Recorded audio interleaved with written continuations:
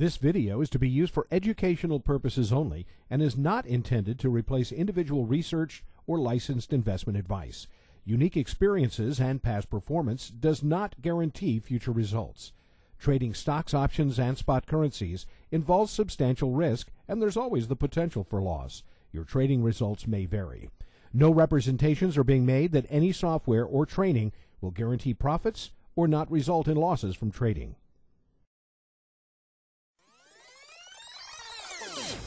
This is the JDfn Forex Report.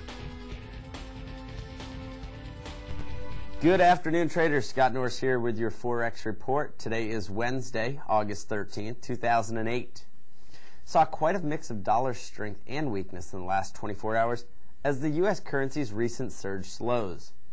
The biggest loser on the day was the pound sterling after the BOE's quarterly inflation report outlined a very tough road ahead.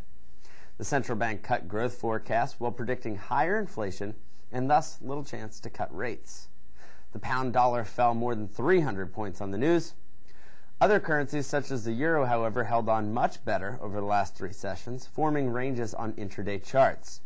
A final group of pairs, including the Aussie dollar, started off showing great dollar strength before reversing completely in today's U.S. session.